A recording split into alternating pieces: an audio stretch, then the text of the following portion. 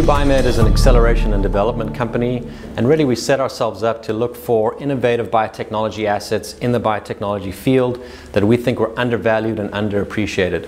We spent the first 2 years of our business building out a pipeline with multiple therapeutics in multiple therapeutic areas, looking at different places where we can really extract the best value from an early stage or a later stage product.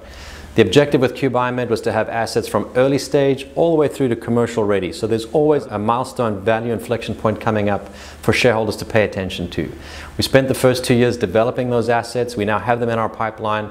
And the next 12 months are going to be a very exciting 12 months for BioMed as we start to reach those value inflection points with the assets that we've licensed into our portfolio.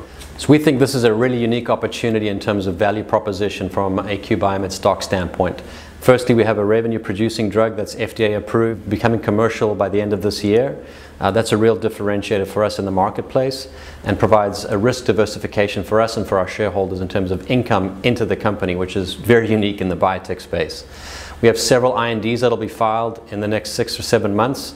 As early as the first quarter of next year, we could be filing our IND for the autism spectrum disorder, which is a rare pediatric disease.